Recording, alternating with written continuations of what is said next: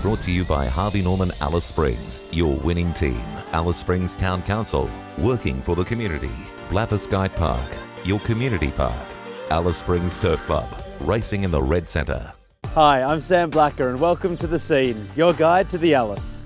If you've got a pup or want to teach your old dog new tricks, join the Alice Springs Obedience Dog Club Thursday the 2nd of May from 6 p.m. at Blatherskite Park. Of course, it's a big week of racing here at Pioneer Park. For the Alice Springs Turf Club Cup Carnival on Friday, May 3rd, we have the XXXX Gold Cup Luncheon. Our Calcutta is held shortly afterwards and then followed by a yearling sale. So it's a big day here of hospitality at the club on the Friday. Saturday, May 4 is day 4 of the races with Southern Cross Television's Young Guns Day, the most popular event on the calendar.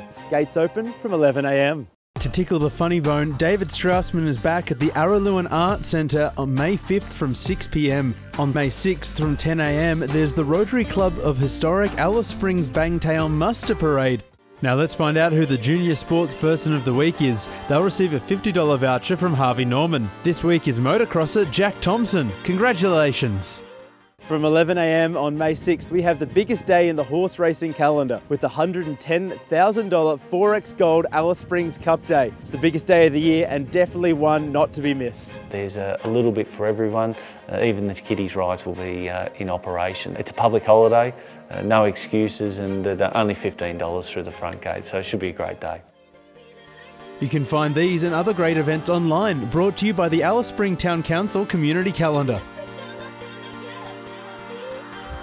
That's The Scene in the Alice for this week, proudly supported by Southern Cross Television. See you next time. The Scene.